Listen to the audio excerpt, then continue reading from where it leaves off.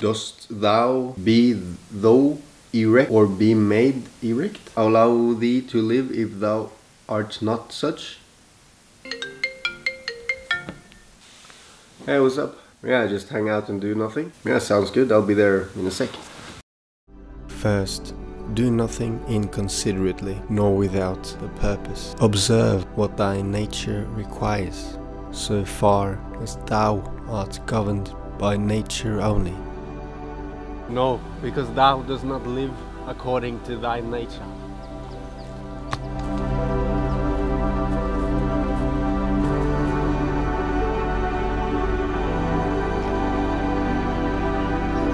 Hey friends, welcome. By no means am I any expert on Stoicism. In fact, I recently started researching it and I was immediately fascinated. And I saw that a lot of the self-development literature and info I've been getting other places seems like it's rooted in Stoicism to some extent. And the theme seems to be good, don't let others' opinions of you bother you. Don't let the things you can't change hinder your progress, and be purposeful and intentional in your actions and pursuits. And I'm thinking, yeah, I like the sound of that. So that's why I'm so excited for this week's Stoic morning routine and potentially see how it will shift my mindset. I'm gonna leave most of the interpretations to the Stoicism experts, YouTube experts, and focus on the practical implementation of a Stoic morning ritual that you and I can comprehend and relate to as Stoicism noobs, right? Although I have read this version of Meditations by Marcus Aurelius, so I can't help myself but to sprinkle a little bit of my own interpretations and thoughts along the way. So I thought I would bring forward a daily Stoic reflection, which is something from Meditations that resonated with me or that I found valuable or interesting that I would like to share. I thought it couldn't be any more suiting place to film this than in nature itself. And for those of you who doesn't know, there are countless references to nature and what is natural in meditations. From my research, I found these steps that I will follow for the next week. And at the end, I'll tell you how it affected my life. I'm going to get up at the first sound of the alarm, and the first thing I'll do is to meditate. I've split the meditation into 3 groups. The first is negative visualization. Is thinking about that I will meet people today that will be very impatient, that will have no understanding, that will be difficult to deal with. And going through and visualizing meeting these people and dealing with these people, it will make you more prepared and less disappointed if you actually do meet them. And then what if all the people you meet are nice and there's nothing negative about it? Then you'll have a pleasant surprise, I guess. Number 2 is reflecting on death. This one sounds really morbid. Stoics familiarize themselves with death by thinking about it daily. The main thing here, I assume, is being less fearful when you know death is going to happen at some point anyway. So accept what's going to happen and be more content when you're alive. So deep! It's more about the gratification than the actual dying. And the last step of the meditation part is visualize and reflect on the day ahead. A very central part of this book is live according to your nature, your purpose. So you should be really aware, what are you supposed to do? At any moment he actually says that you should stop and think about if this is the right thing to do. So in order to do that you have to have a clear plan. So I'm going to plan out the day. And if it's one thing we know about Marcus Aurelius and what he did is that he did journal, because this is actually his journal. It was not a book meant to be published or read by anyone else, it's just his personal journal. So I'm going to write down general reflections of the day before the day that's coming, if there is something that has been bothering me. And I'll also write down what I'm grateful for, which is a big part of Stoicism.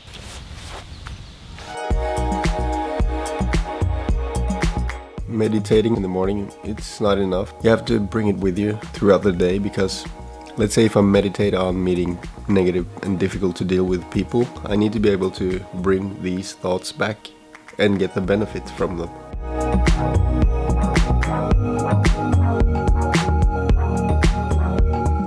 Alright, it's time for my first daily Stoic reflection.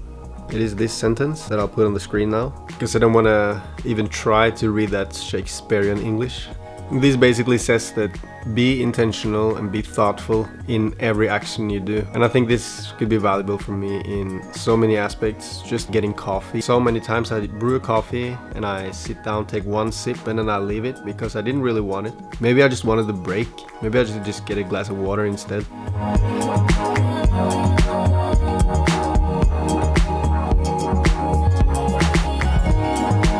I think this one says that don't waste your energy thinking about something someone else is doing wrong that you're not able to do anything about. Just accept it and move on. It will bring you no value to look around for someone to blame and trying to find a scapegoat.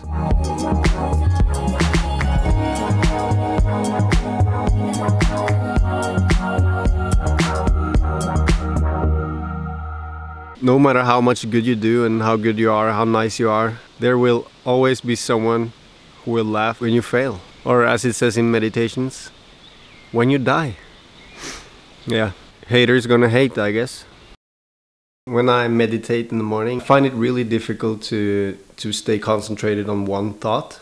Just like in other kinds of meditation with headspace, or it's really easy for the mind to drift off into other thoughts. But what I found works really well against this is to whisper instead, or just mumble for yourself instead of just thinking, because then you'll definitely stay with one train of thought. And if you start whispering one thing and then you start whispering a different thing at the same time and then the third thing, at that point I think it would be time to involve a psychiatrist.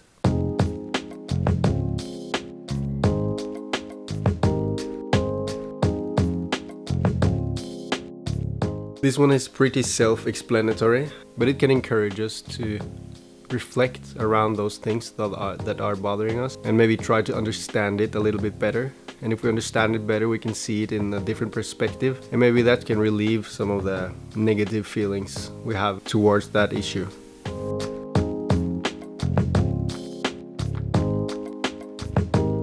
I think this is the most interesting DSR so far. We judge, act, relate and understand things based on our experiences, and our sets of experiences will naturally be very individual. So when I think that people are doing weird things or acting in a weird way or understanding things wrong, it's maybe just that I have a different basis of understanding, and if I put myself in their shoes and saw things from their perspective, it would seem right.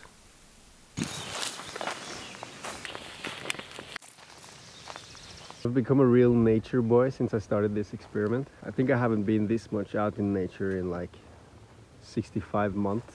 I'm really enjoying it. Nature is such a big part of Stoicism, so I thought this would be a good excuse to get out and explore the woods around my city.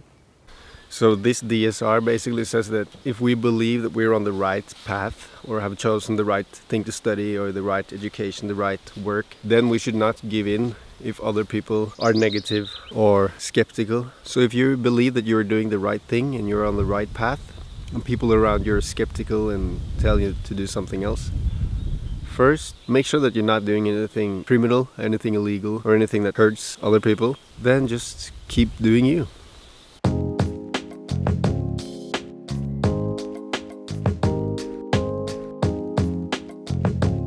There are multiple places in meditations that reference what I interpret to be minimalism. It says that we should remove useless things that are just laying around because it's sort of passively disturbing us, so that we can get more mental capacity for the things that really matters. So, does a stoic morning work? In the past, if I was going for a run and it started raining, that was a completely acceptable excuse for me to just stay inside and skip that workout. But then I was made aware of the concept of taking more responsibility and not get defeated by external factors outside of my own control. So I thought that, is the weather gonna keep me from my fitness goals and defeat me, basically? No, and it doesn't have to at all. I mean, it's one thing if you break your leg, but the weather? I didn't know at the time, but that's Stoicism at its best, and it really changed how I behave.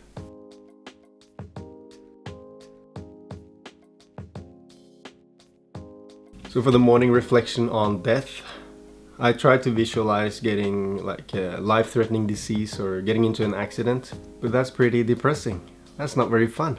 So like I mentioned in the beginning, I treated this more like a way of showing gratitude and thinking about that I appreciate life instead. For the negative visualization, I learned that it was best to have real life situations to think about, because otherwise it will be too vague and hard to translate into real life when it actually does happen, when you actually are going to get the benefit from preparing to meet those negative people. And some days the only people I knew I would meet that day was like the cashier at the supermarket. I tried to visualize the most grumpy cashiers in the store, but they were so nice, so didn't get any use of that.